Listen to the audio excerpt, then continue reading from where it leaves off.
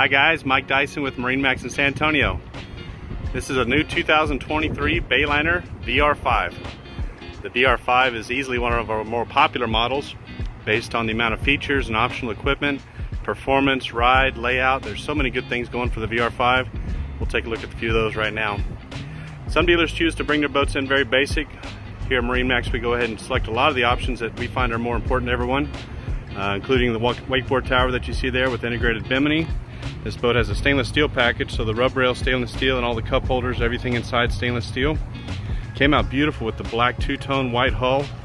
Really shines in the sun. Black boats always look great on the water. Really timeless color. Tandem axle matching trailers included with disc brakes and swing tongue. Mentioned some of the more popular features we hear about from owners.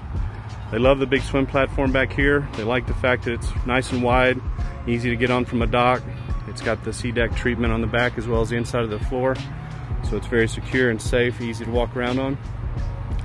We've got some underwater lights on this one, so at nighttime you can light up the water behind the back of the boat, give it a nice effect. Another thing people like is this walk-through transom that's a dedicated walk-through, so you don't have to climb on upholstery and things to get in and out of the boat.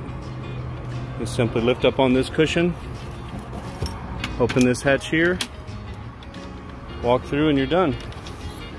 While I've got this open, I want to go ahead and point out the Chase Lounge option here. So you set that up, have a nice comfortable place to take in some sun, just relax.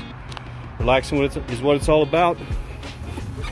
Nice large storage locker with a drain there. I know some people use that for an ice chest.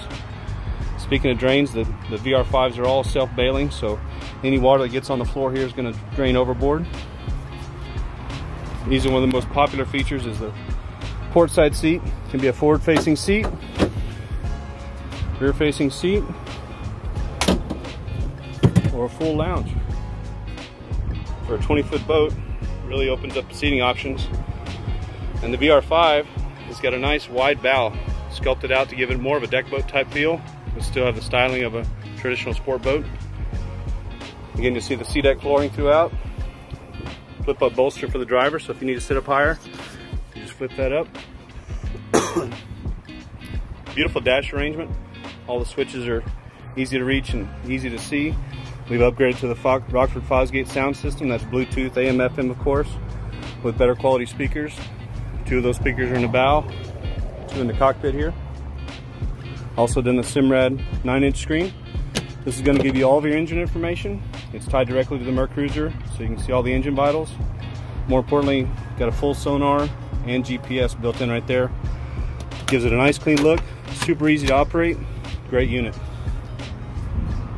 Love the detail work of the stitching Bayliner's done. Hard to beat a Bayliner VR5 in this category, in this class.